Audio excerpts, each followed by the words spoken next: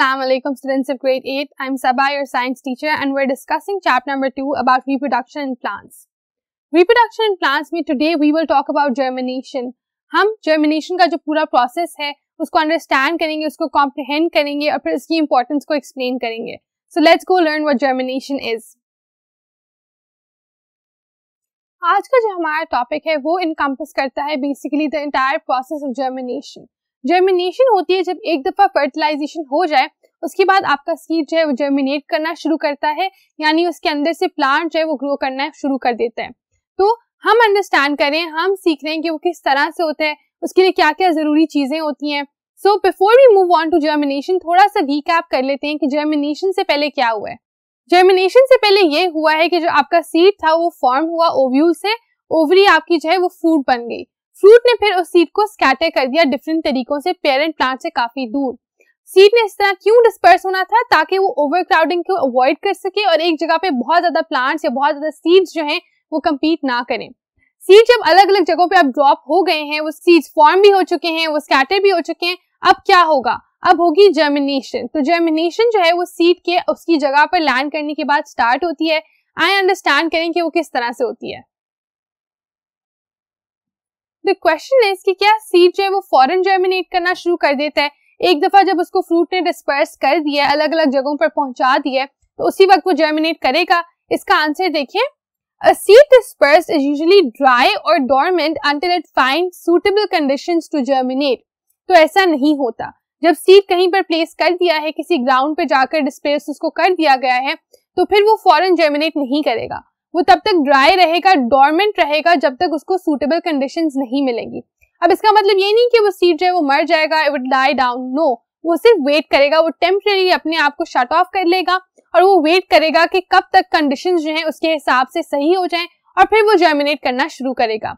अब what conditions does the seed need, तो seed को कौन कौन सी कंडीशंस की जरूरत होती है जर्मिनेट करने के लिए, और वो कौन से कंडीशंस हैं जो जब तक सीड को नहीं मिलते तब तक वो डॉर्मेंट रहता है, यानी तब तक वो अपनी एक्टिविटी जो है उसको बंद रखता है, और फिर जैसे ही वो कंडीशंस उसको मिलते हैं सीड जर्मिनेट करना शुरू कर देते हैं. सो वो कंडीशंस हैं, a seed basically needs water, oxygen और टेम्परेचर.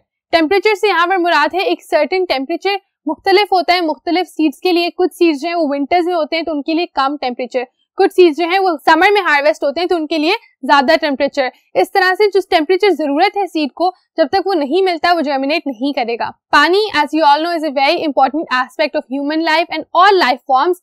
हर लिविंग थिंग को, हर लिविंग बीइंग को पानी की जरूरत होती है. तो जब तक पानी सीड को नहीं मिलता वो जर्मिनेट नहीं करता. And then oxygen. ऑक्सीजन जिस तरह हमें एज ह्यूमन, जिस तरह एनिमल्स को एज एनिमल्स ऑक्सीजन की जरूरत होती है, क्योंकि प्लांट्स भी लिविंग थिंग है, वो भी ऑक्सीजन जो है उसको अटेन करते हैं और ऑक्सीजन की जरूरत होती है सीड को before it germinates. So a seed needs water, oxygen and temperature to grow. It first grows downwards then grows upwards. अब हमने देखना है कि सीड जो है वो किस तरह से किस प्रोसेस में जर्मिनेट करता है. पहले होता है कि सीड के अंदर हमने देखा था एम्ब्रियो है, वो एम्ब्रियो पहले नीचे की तरफ को ग्रो करता है, उससे रूट्स निकलती हैं और फिर बाकी ऊपर वाला जो हिस्सा है जो सॉइल के ऊपर आना होता है वो बाद में निकलता है. तो सबसे पहले क्या होगा, रूट बिगिंस टू ग्रो. जो एम्ब्रियो था आपका सीड के अंदर, उससे एक रूट जो है वो बाहर की तरफ ग्रो करना शुरू हो जाती है, नीचे की तरफ. ये सॉइल के अंदर हो रहा है. जैसे ही सीड को पानी मिला है वो फौरन जर्मिनेट करना शुरू हो गया है, and it has started germinating from the downward side. Roots जो है वो ग्रो करेंगे, नीचे की तरफ एक छोटी सी रूट जो है वो जाएगी. आप बुक में पिक्चर भी देख पा रहे हो कि रूट जो है नीचे की तरफ जा रही है छोटी सी. फर्स्ट स्टेप में क्या हुआ है, सीड को जैसे ही पानी मिला है उससे रूट ग्रो की है और वो डाउनवर्ड्स जा रही है. सेकेंड स्टेप चल के देखते हैं. What is the second step for germination. Second step है the root grows further, they take up more water. Root जो है वो और ज्यादा नीचे लंबी हो जाती है, एलोंगेट हो जाती है, उसके ऊपर और रूट हेयर आ जाते हैं और ये रूट हेयर जो है ये फिर और पानी और ऑक्सीजन को अब्सॉर्ब करते हैं सॉइल के अंदर से. सो सेकेंड स्टेप में भी जो आपकी रूट है वो डाउनवर्ड ये भी ग्रो करी. अभी ऊपर वाले हिस्से में जो आपकी एम्ब्रियो का ऊपर वाला हिस्सा है उसका भी कोई भी जर्मिनेशन स्टार्ट नहीं हुई. वो कब स्टार्ट होगी, वो स्टार्ट होगी थर्ड पार्ट में. The young shoot grows upwards, it forms leaves to produce its own food. Aahista Aahista क्या होगा, ऊपर की तरफ भी फिर शूट ग्रो करना शुरू करेगी. जब रूट्स ने और पानी और ऑक्सीजन एक्वायर कर लिया नीचे से, तो ऊपर एक शूट ग्रो करना शुरू हुई. पहले वो थोड़ी सॉइल के अंदर थी, फिर वो सॉइल से बाहर ग्रो की, फिर उस पे लीव्स भी ग्रो होना शुरू हो गए. और लीव्स क्यों ग्रो हो रहे हैं, लीव्स ग्रो हो रहे हैं ताकि वो इवेंचुअली खाना प्रोड्यूस कर सकें। प्लांट्स के जो लीव्स होते हैं वो उनका खाना प्रोड्यूस करते हैं। अभी तक की जो ग्रोथ हो रही थी, जो लीव्स बनने से पहले तक की ग्रोथ थी, उसके लिए एनर्जी कहाँ से आ रही थी? उसके लिए एनर्जी आ रही थी वो जो स्टोर्ड फूड था आपके पूरे सीड के अंदर, उसमें से वो इस्तेमाल होता गया। उससे रूट्स भी ग्रो कर रही हैं, उससे ऊपर वाली शूट भी ग्रो कर रही है। लेकिन आहिस्ता आहिस्ता वो तो खत्म हो जाएगा। अब प्लांट को नया फूड चाहिए, तो नया फूड कहाँ से आएगा? नया फूड आएगा उसके लीव्स से। लीव्स क्या करेंगे?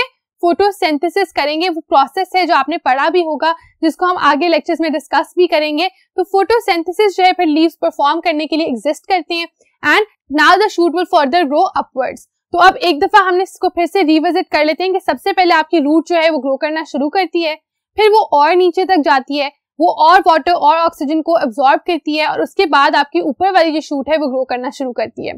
शूट ग्रो करती जाएगी और अब दोनों साइड्स पे ग्रोथ होती जाएगी। जैसे जैसे नया फूड बनता जाएगा, प्लांट ग्रो करता जाएगा, ईयर्स गुजरते जाएंगे, वैसे वैसे आपका जो प्लांट है उसकी रूट्स और शूट दोनों ऊपर की तरफ जाएंगी और बड़ी होती जाएंगी, dependent on how much this plant is supposed to grow. Her plant की ऑब्वियसली डिफरेंट होती है हाइट रिक्वायरमेंट्स, फिजिकल रिक्वायरमेंट्स, तो जिस हिसाब से उस प्लांट ने ग्रो करना है तब तक वो ग्रो करता रहेगा। आगे देखिए, a fact, in 1954 10,000 frozen seeds were found in Canada. In 1966 they germinated. अब यहाँ पर they're sharing an interesting fact जो कि dormancy से जिसका ताल्लुक है।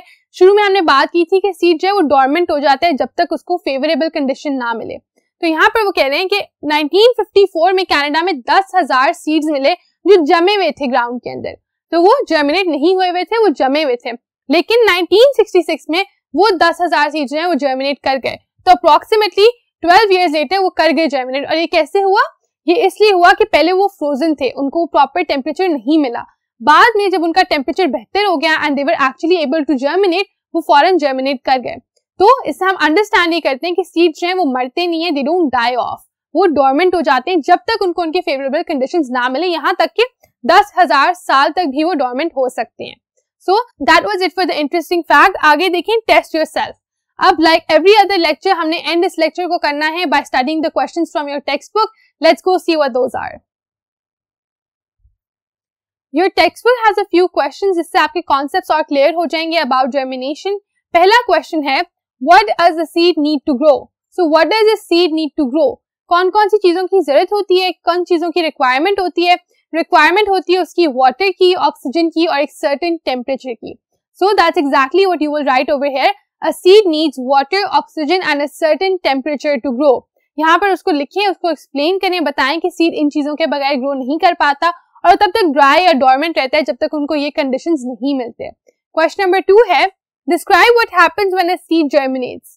Now you have to explain the process. तो क्या होगा? सीड को पानी मिलेगा, अ root will start growing downwards, then the root will grow further, उसके रूट हेयर बन जाएंगे, वो और ज्यादा सॉइल में अंदर चले जाएंगे। They will all be using the energy that is present in the seed. तो सीड के अंदर जो खाना है उससे एनर्जी यूज करके वो रूट जो है वो फर्दर ग्रो करेगी, उसके रूट हेयर बनेंगे, वो और पानी को अब्सॉर्ब करेगी और ऑक्सीजन को अब्सॉर्ब करेगी and then a shoot will pop up.